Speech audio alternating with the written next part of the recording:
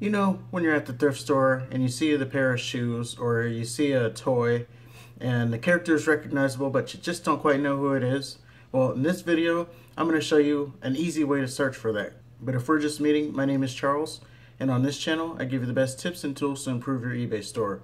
So for more videos like this, make sure to hit that subscribe button, and we're going to get into the video. Okay, so we're going to start out by going to Google Lens. This is an app that you can find in the Google App Store. I'm not sure if it's in the Apple App Store, but let's say we have these shoes here, and these are Vans, but I don't know what kind of shoes they are because I'm not a shoe person. So what we can do is if we go to search here, and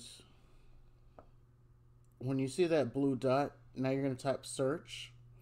And what's happening here is Google is now searching for these shoes. So as you can see, now Google Image has found these shoes. They're the Skate 8 high reissue cap.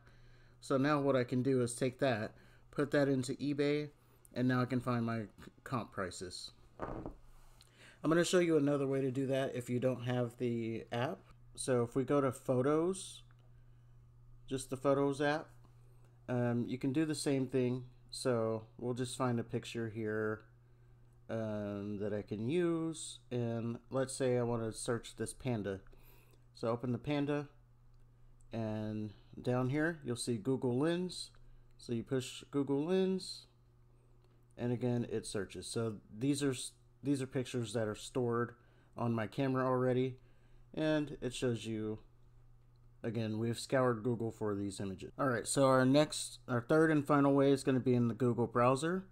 So I just opened up my browser on my phone, and we see this little camera icon. So we're going to click that guy, and then we are just going to, same old thing, push search. It's going to search for the image.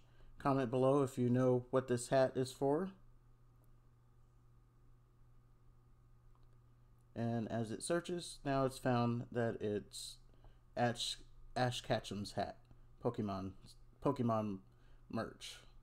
So just to reiterate, I'm doing this on a Android because that's what I have, but all these same rules apply to iPhone as well. I'm going to go ahead and link the app down in the description below, and I'll see you in the next video.